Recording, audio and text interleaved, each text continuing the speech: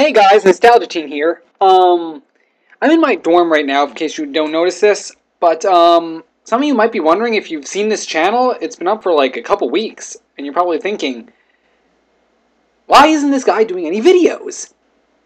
Well, thankfully I have some good news for you. I have been waiting, till the summer to make these videos, these reviews, and, because I just discovered that my laptop has a webcam, I somehow did not catch that until now. I've had this laptop for 9 months and never noticed it.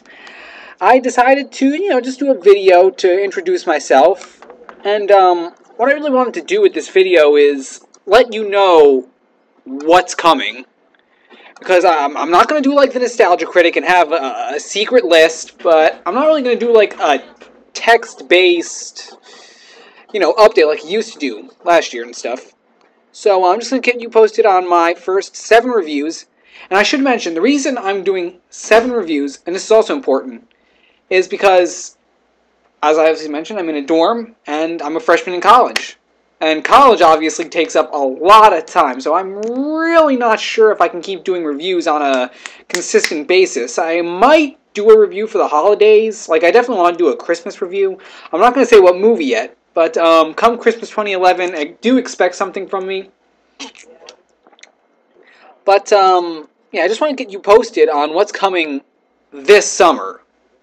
And, if I have more time, then I definitely will probably try to sneak another review into these. But for now, this is the definitive first 7. And I'm just going to announce them in the order that I'm going to do them. First up, we have the Rugrats movie. Now, I really should explain, because a lot of people have been attacking me for wanting to review this. Like, I was telling an old high school friend of mine about the movies I'm going to do. And his first comment to finding out I was going to review the Rugrats movie is, if you trash the Rugrats movie, I swear to God.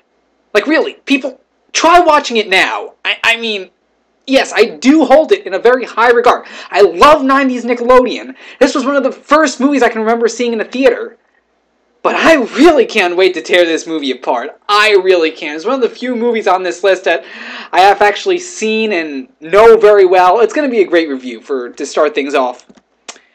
And then up next we have Wing Commander. Now this movie I don't really know much about.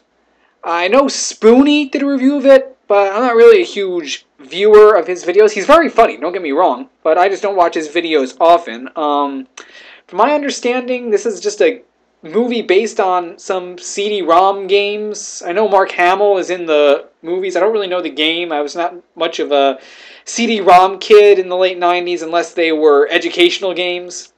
But I've heard it's pretty shitty. So on that note, I'm very excited to look at that, considering the critic hasn't gotten to it yet. Probably because Spoonie did it, but I digress. And then up next we have our first top 11. Now, this is a list I've been preparing for a while. I've worked on it on and off for years, actually. And this is going to be the top 11 animated movies. Now, this isn't going to be like a huge list. It's going to be a tad biased. I'll just get that out of the way right now. There will be a little bit of Disney. Like, there's one Walt era film I really love, and it's really probably the only one that's going to be on that list, but you'll get to see it when it's up.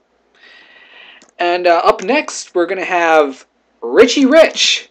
God, what a shitty movie that is. Again, one of the few movies on this list that I've actually seen. It's been years since I last watched it, but in case you don't know what it is, it's a 1994 live-action movie of the Richie Rich cartoon starring Macaulay Culkin as the title character. Now, just Macaulay Culkin alone is what's going to make this movie worth heckling. I mean, this is the guy who was in The Good Son. I mean, this guy just writes himself. Especially considering Richie Rich was really the last movie he did when he was a kid. So, combined with the fact that it's very unmemorable, I think I'm going to have fun with that. And after that, we have a commercial special, which will basically be me looking at old 90s commercials. Basically, it's going to be the same thing as the Nostalgia Critic does, so not really much I can say about that. I'm not doing the Wonder Boner commercial. I will try to find some commercial to uphold the Wonder Boner tradition, but no, I'm not doing that one. One review of the Wonder Boner is enough. And after that, we're going to have The Air Up There. Again, a movie I haven't seen. But the thing that had me sold on this, and the reason I'm doing it right away, is because it's from the director of that cinematic masterpiece, Kazam. And also the fact that it's about basketball, and I have no idea if it stars any NBA players. I know Kevin Bacon is in it. But from what I've heard, it's not as bad as Kazam, but it's still pretty bad. So, yeah, I'm going to review that. And finally, the pièce de résistance. The one I know is going to have a ton of build-up if I get enough fans. I really don't care if I have any fans or not. I mean, I just do these videos for the hell of it to get something out there. But I am going to do that beloved sequel to that beloved musical, Grease 2. Now, I should explain why I'm reviewing this, because this one is obviously an 80s movie. It came out in 82. But the reason I'm doing it is because just this past year, my old high school that I graduated from, the drama club, did a production of Grease. And people really hyped this thing up. Like, don't get me wrong, it was a great show. If anyone in that production of Grease is watching this, you guys did a great, great job. But the musical is overrated as heck. I'll touch upon this in the beginning of the Grease 2 review, but really, this movie is just so overrated. The musical is over. The songs are great. Don't get me wrong on the songs, but God, I'm just doing too much of this. But yeah, I'm going to tackle the sequel to this beloved movie for whatever reason. And yeah, again, haven't seen this one. I've heard it's terrible. If you want to comment on this and tell me how bad any of these movies are, yeah, please, just tell me so I know what I'm in for. And I know I'm probably going to end that review. I don't want to say yet, but just think the Critics' Destruction of the Neverending Story 3, it's going to be similar to that. Except maybe a bit more violent. Don't want to really give too much away about that. So that's the first 7 videos. Again, these will be on a summer basis. I'll do, seasons in the summer. I might do another review between then, during that academic year. These will mostly be during the summer.